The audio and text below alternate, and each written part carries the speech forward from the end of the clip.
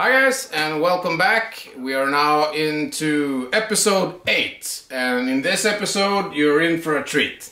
We're gonna do variations of the world famous Sunray shadow, and I think anyone who's fished for salmon more than a season has probably heard of this fly and probably has a variation or two in their fly box. And if you don't have this fly in your fly box, you should.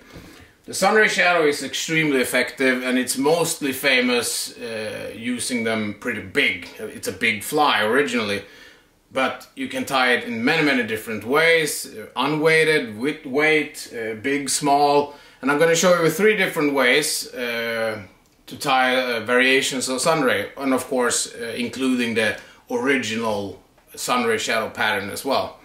So let's start. Okay, the first variation we're going to tie here is extremely simple and super fast. So if you run to the bathroom or anything, you will miss it.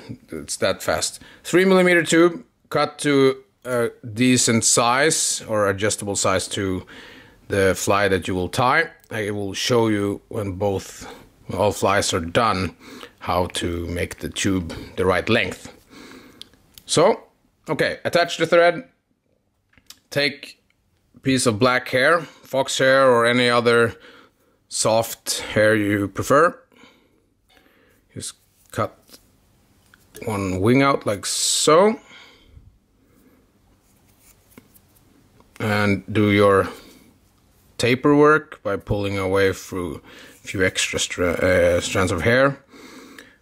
Measure it out and then cut it here.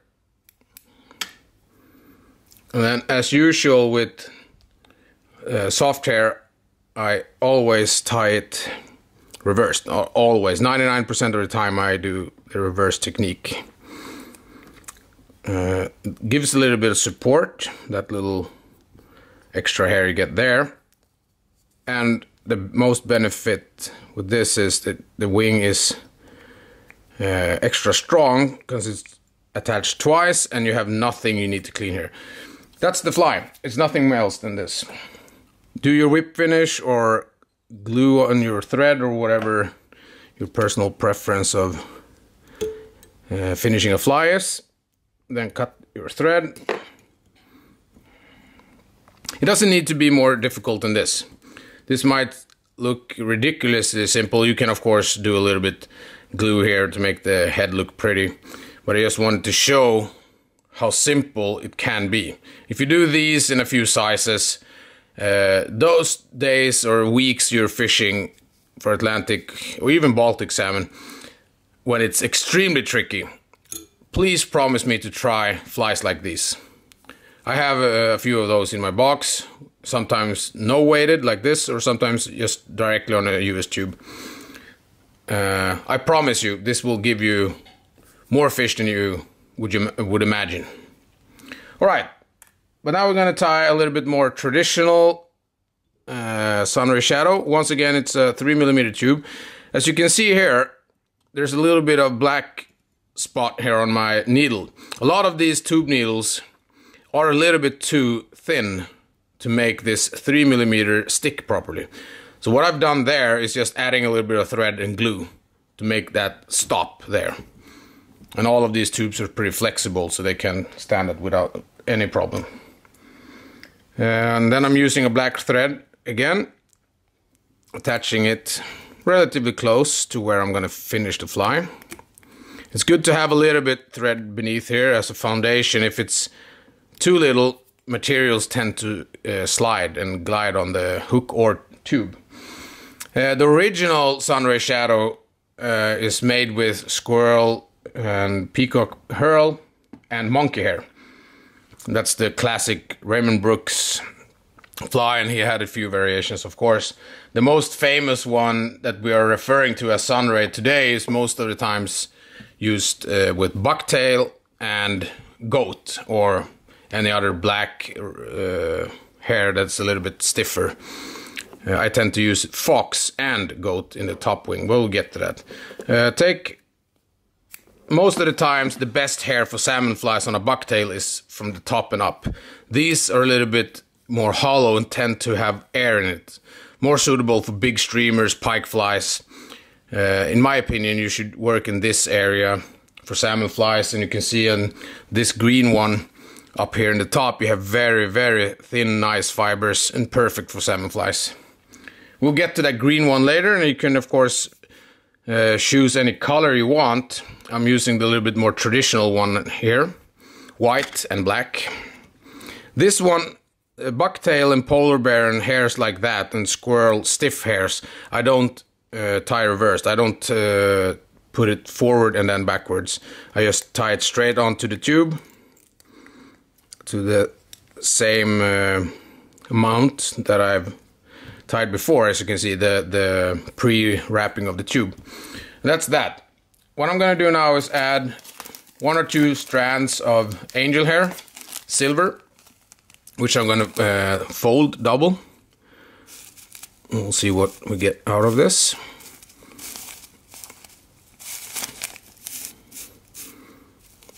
Worst case, you cut it like so. 1 too many. I rarely use a lot of flash. I rather have a little bit too little than too much. Of course, you can always take away easier than you add.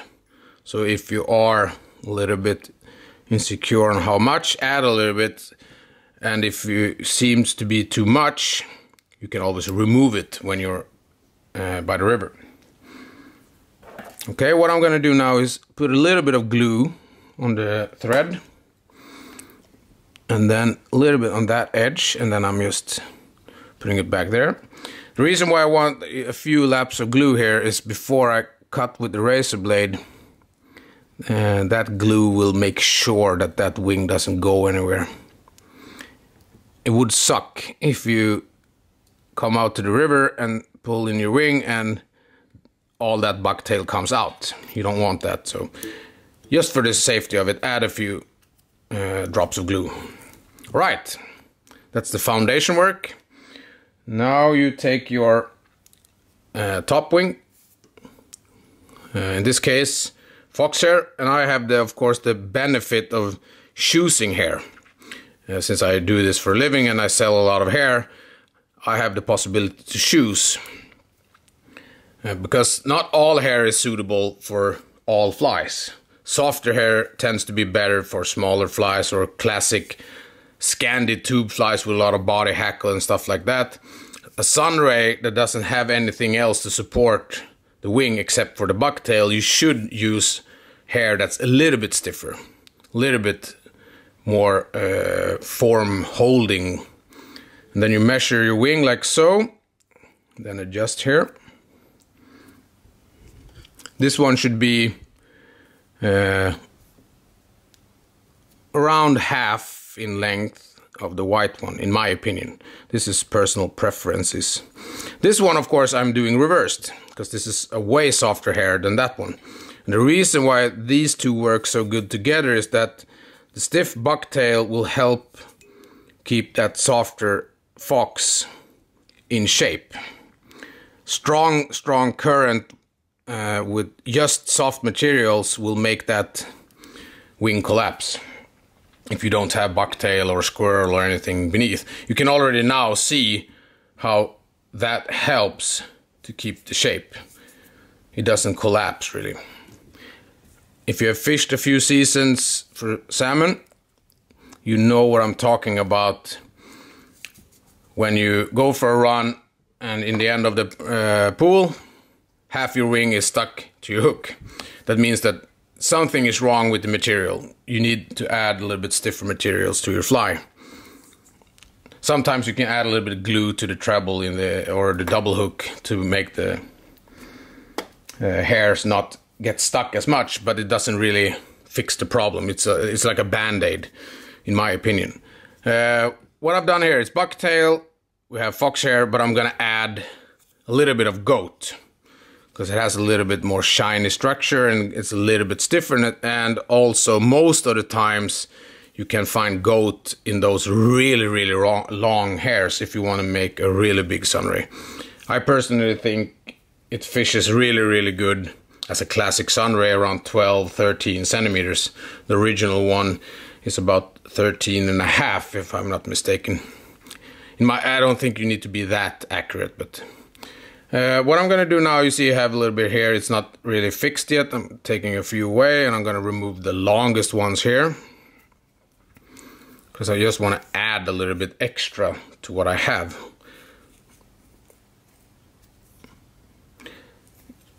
And I'm cleaning this one, the attachment point, and reversing this one. This is goat, good quality goat is stiff, but it's not bucktail stiff. It shouldn't be. It doesn't really give you a good shape of the wing if it's too stiff. So, and then I'm folding this one over.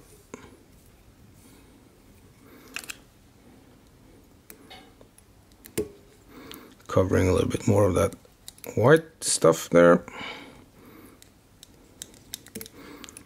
And shaping this like so. Take the brush and just comb through and make sure it looks all right. I think we're pretty set here. So that's the Sunray. This would most people call relatively classic Sunray shadow. It's not the exact classic Sunray shadow, but it's a variation of the Sunray. And this one should be in every salmon angler's box, in my opinion. And this one, of course, you can do a lot of glue work. You can put UV glue on, varnish. You can also, of course, just add a little bit more glue to your needle. These heads that you get on a Sunray is pretty big, so you can, if you're a little bit careful, just put glue directly onto that. It's a little bit easier, in my opinion. And then just take your needle and make it go around to cover everything. And that's it. Make sure, or make a note here, because I'm going to show you when this has dried. This axis is of course going to get cut off and you're going to burn a small little edge there. But I will show you when that has dried. I'm going to tie the last variation of a Sunray very shortly as well. But this is a classic, a little bit more classic variation of the Sunray, and extremely efficient. The tube goes to about, if you add a hook to that, I'm gonna just put it like this. It's a little bit easier for me to demonstrate what I want to show you. When you add a hook here, it's gonna be more or less in the middle of the fly, which is totally fine when you're fishing for salmon, because the salmon tends to take the fly like this when it swings around. Steelhead or sea trout, because we're fishing the fly from this angle, on a dangle more. Salmon, we're fishing it swinging through, more cross the current. Sea trout is more like this, and they go like this. Same with steelhead. That means that we need to have the hook back here. That's not the case with Atlantic salmon. You don't have to worry about, oh, is the hook all the way back? Should it be further back? If you add, excuse me, if you add a longer tube to this, it's just going to be more difficult to cast. So you don't need a long tube on your salmon flies. I personally believe that you don't. Of course, there's maybe cases when that happens, but very, very seldom. Okay, the last one I'm going to make is a little bit pimped up. Normally, if you have seen my previous videos, you know that I burn an edge on a thin tube, drip of glue, and then put on a US tube and then tie in front of it. You can do this with this fly as well. I just don't think it looks that good. So what I'm going to do now is I'm going to cut that off and take the lighter and make sure that this burns down to an edge on that side as well, because we're going to tie directly to the metal. So this is a 15mm tube. You can of course use a smaller one when you're making smaller variations of this fly I'm showing you now. There we go. I'm going all the way back here.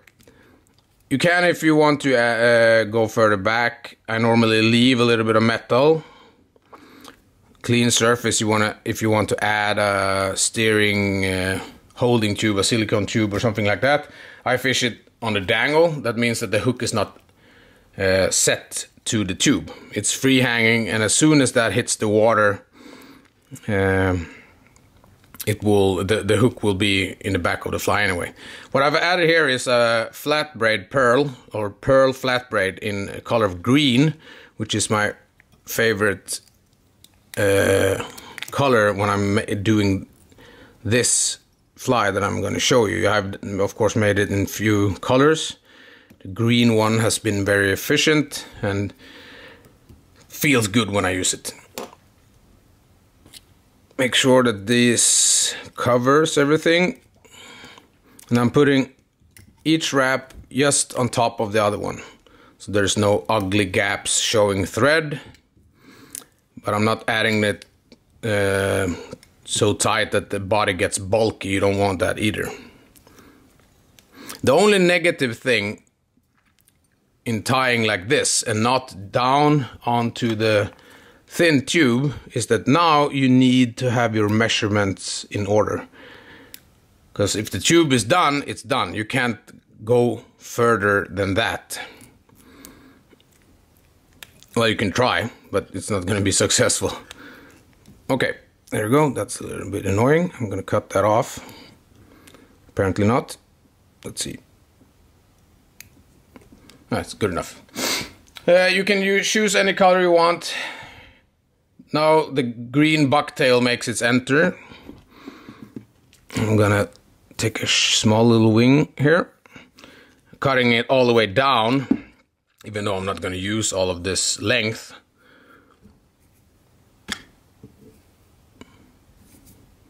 Just adding it to it like so.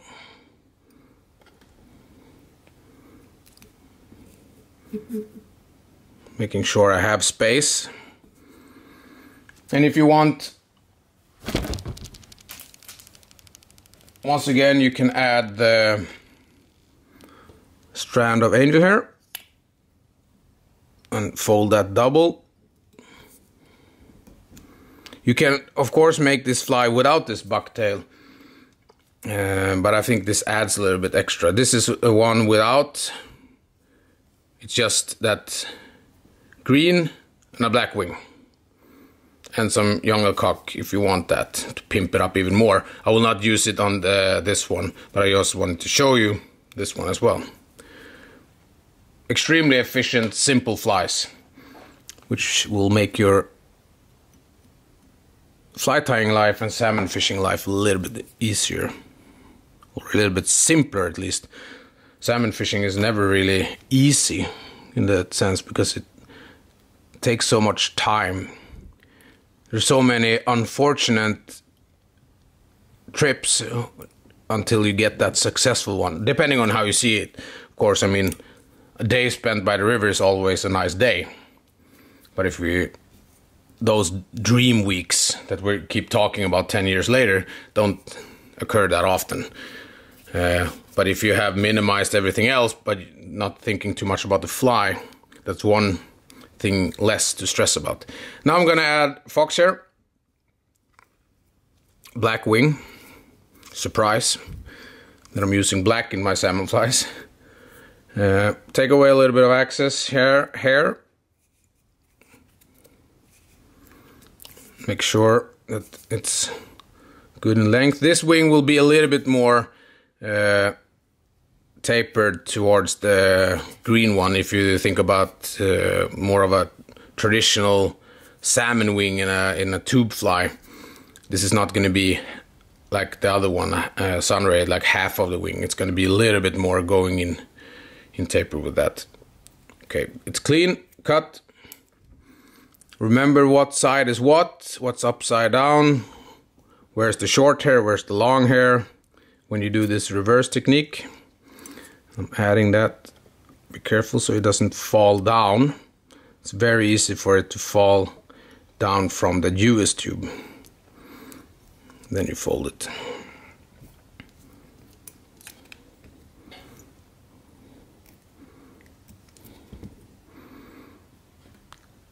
these parts that I said the only negative thing is the distance here. That's partially true. Though this is also a little bit trickier now because we only have that little space to work with. It's very easy for that to fall down in between the US tube and the plastic there. That makes it a little bit more, you have to be a little bit more thorough when you are doing this. So there we go.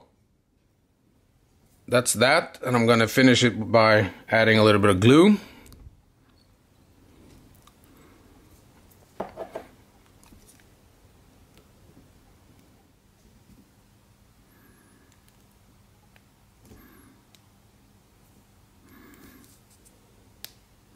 Then you just cut it off there, so, and then you pinch that in before it gets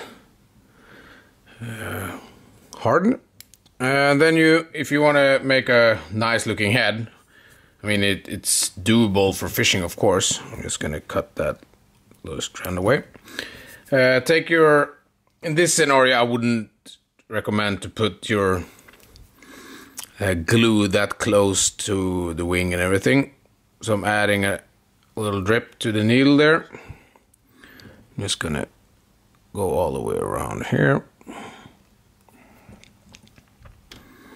a little bit more, and as usual you can add the UV glue as you've seen in my previous clips as well. I'm not gonna do that on this one, not now at least, because I'm gonna show you how to finish the second fly that we tied, the original Sunray. But I'm just making sure that this covers everything.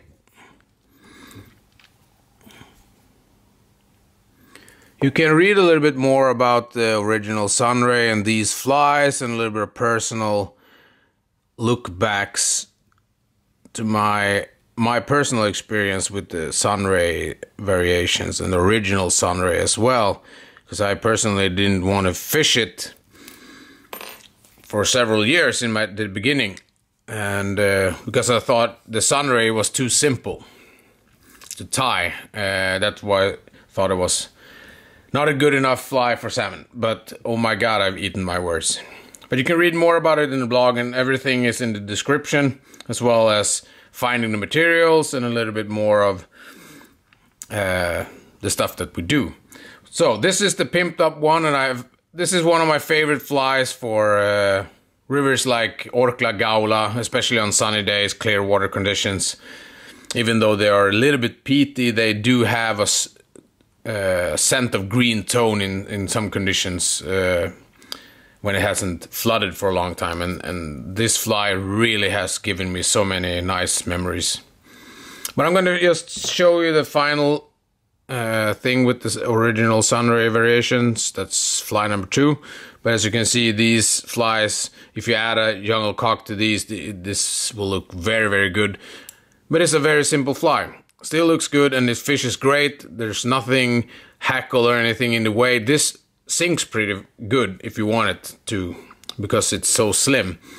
Have that in mind when you add weight to fly and have the idea of the fly should sink.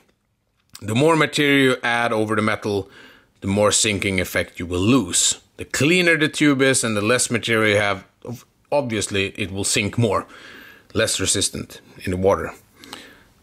Alright, the final thing with the Sunray, then I will let you go, and I hope you tune in again, of course. This is the original Sunray. You saw it before. You see the nice wing profile here. You can see how that bucktail really helps to keep the shape. You see I've cut that off now. You can leave it like this, or you just go with your lighter and a small little dab to make that look a little bit better. Then if you want to, you can really make sure that presses up, because this is a soft tube, relatively soft, and you're adding a lot of pressure to a very small spot. So if you do what I'm doing now, directly after you burn it, you can see that eye is very nice, big and open. Okay, thank you for tuning in, and please, if you ever try that crazy simple one, send me some information or a big green picture with a nice salmon catch. Thanks for watching.